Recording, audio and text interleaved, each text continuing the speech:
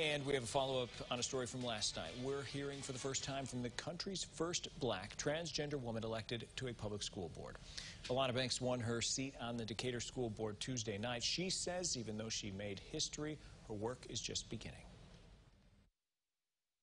I think it's important to just basically continue the education and outreach. That's where I plan to start. It takes a community, and I'm just really anxious to get started.